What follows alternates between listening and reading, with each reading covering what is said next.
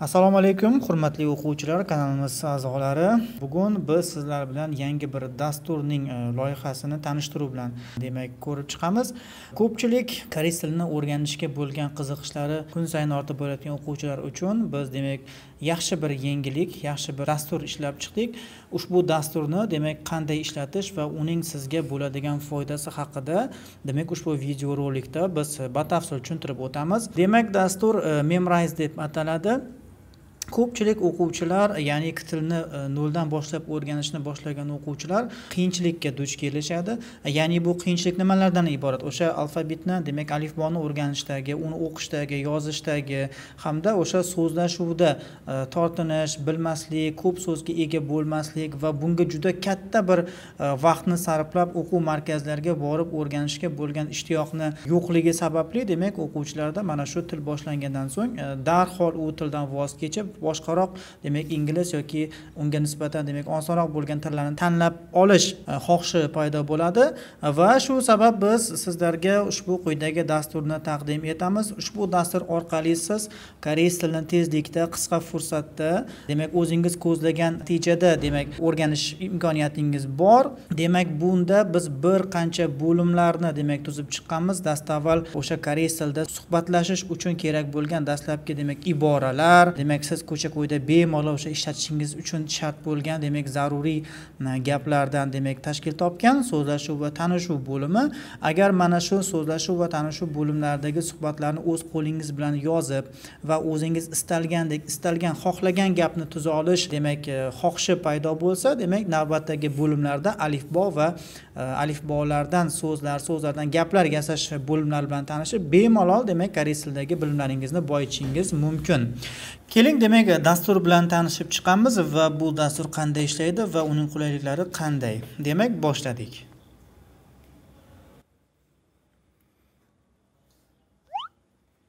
안녕하세요.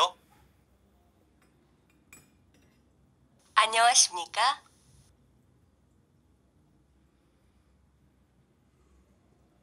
잘 지내세요?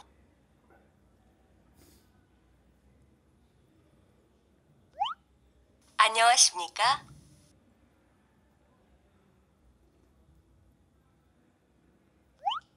잘 지내세요?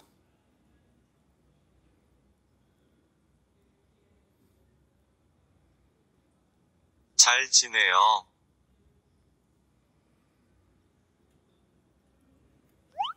어떻게 지내세요?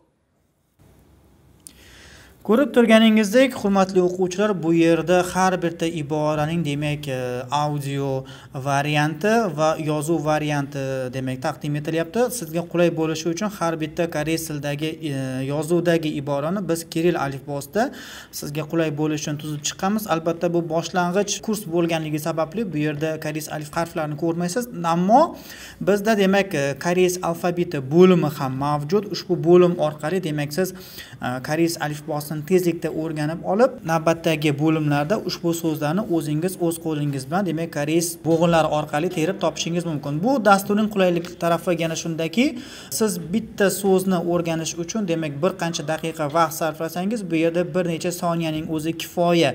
Ya'ni siz indamay ayta olishimiz mumkinki, bir kunda 100 dan ortiq so'zni bemalol yodlab olishingiz va eslab qolishingiz mumkin.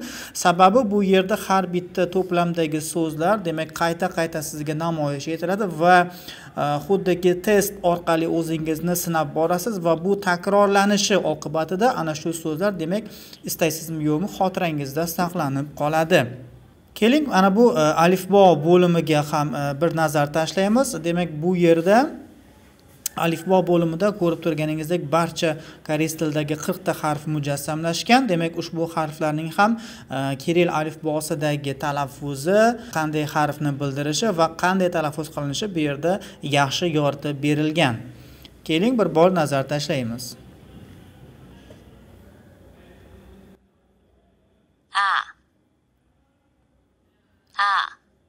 Bu yerda ko'rib turganingizdek, xabaringiz bo'lsa, koreys alifbosining har bitta harfini o'ziga yarasha qonun qoidasi bor. Bu yerda raqamlangan strelkalar nimani bildiradi? Bu yo'nalishdagi ko'rsatkichlar avvalambor qaysi chiziqni birinchi va qaysi chiziqni ikkinchi va qay tomonga qaratib yozishingiz ham to'liq ko'rsatilgan. Sababi ushbu qoidaga rioya qilish, demak, koreys tilida to'g'ri yoza bilishga o'rgatadi. 야, 야, 아, 아,